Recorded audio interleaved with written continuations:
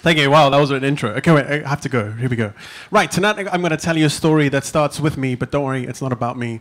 I was about 4, or maybe going 4.5. It was one of those hot summer's days in Joburg, you know, where the rain starts. And I'm on my way to meet my gran at my cousin's house. And she was there playing the piano. It was a beautiful upright piano.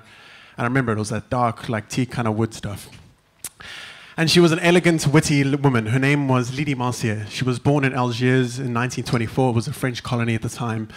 And by the time she was 16, she was well on her way to become one of the greatest concert pianists to come out of Algeria. But as World War III rolled around, and with a father who didn't think that classical piano was the best idea, her piano days came to an end. And I remember she used to tell me the story the day that she found out that she wasn't going to go to the conservatoire. And I could feel the disappointment in her face and how much that moment changed her life. But little did she know how much she would change mine. So there I sat next to her on the piano. She was about 65 at the time. My feet couldn't touch the floor and all the pedals. And I watched her mind push her arthritic fingers through Chopin's heroic Polonaise. She was so graceful. She was super elegant. She was also French Algerian. And it was the first time I remember her playing. And it sounded a little something like this.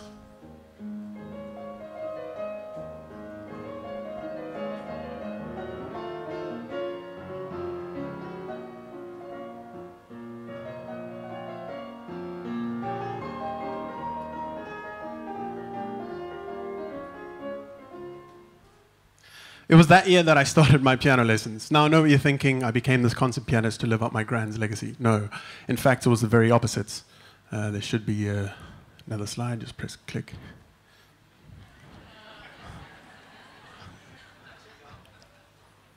Right, there we go. And I didn't turn out to be a child prodigy. In fact, I very much hated it. I used to kick the piano, I was a total brat. I couldn't stand the piano. This was the sound of me playing chopsticks. Who remembers chopsticks? Yeah, fuck. I hated that song. Why did everyone play it? Anyway, my teacher was this Afrikaans drill sergeant of note. She was super sweet, and she entered me into my first Eisteddfod at 6, going on 7. And am I really quick? Oh, I might be, okay. And she entered me in, and she invited all my friends without me knowing, very clever of her. But sat next to them was my gran, Nana, as we fondly called her. And I shat my bean, but I knew she was kind of like my safety blankets. And she would come to every single performance she could. And after a while, I actually began to enjoy this thing called the piano. After much performances, rehearsals, I mean, I literally have to count the number of times I did a line, and I had to do 10 every day. Right, so it was around about the mid-90s, and the sound of the penny whistle was playing across the nation. And I remember I went with my dad to see Mango Groove play with Johnny Clegg, and a bit later, a couple of years later, was Michael Jackson.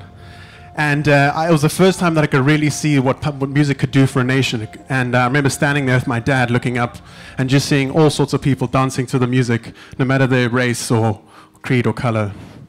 So fast forward, I'm 15 going on 16, I'm about to do my final prac exam. And I remember I called my nana and I said to her, she said to me, "My dear, don't worry about what you play, just play what feels right." And it was only much, much later that I could truly understand what it meant. But it really sparked my intrigue into this world called music. Let me explain. So music can influence your mind, your thoughts, your emotions, and your behaviors. It's made up of 3 things: energy, frequency, and vibration. So when your favorite artist like Adele sings through the mic, you can hear the emotional state that she does in that day transferred into vibrations, which then go into your ear and are recognized and cause an activation in your head, in your nervous system. Pretty epic, if you ask me. So how does this all happen? Well, first, listen to this.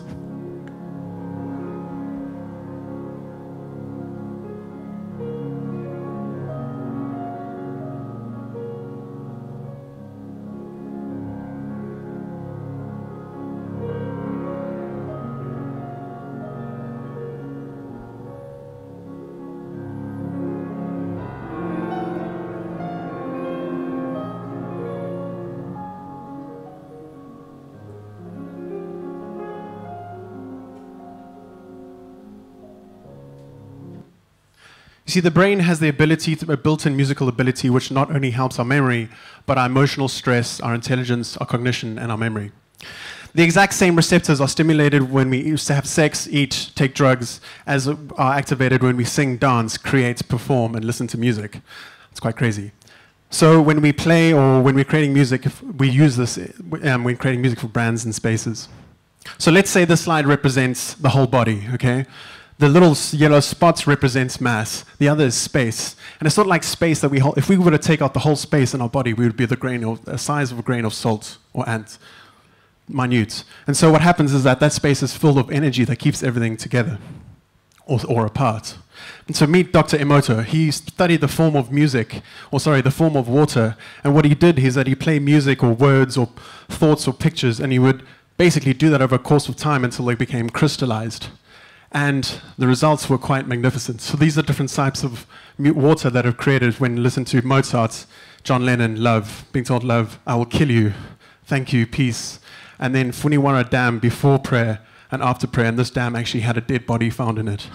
Quite crazy. And that's 65% of our body.